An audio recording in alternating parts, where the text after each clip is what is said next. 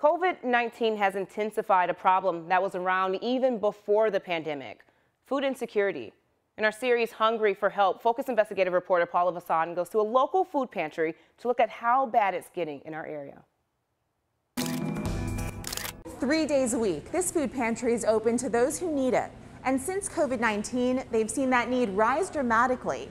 In the last several months, they've served about 4 times the number of people compared to last year.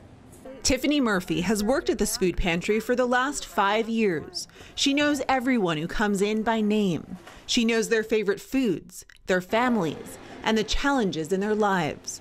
Since the start of the pandemic, she's seen dozens of people who rely on this pantry lose their jobs, becoming more dependent on these helping hands to make ends meet.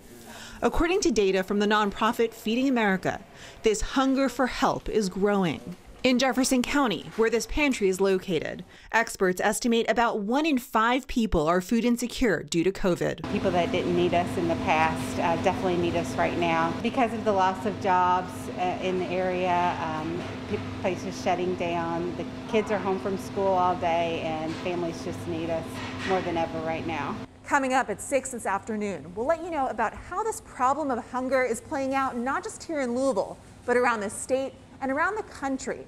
We'll let you know what exactly is magnifying this fight for food. For Focus, I'm Paula Vassan.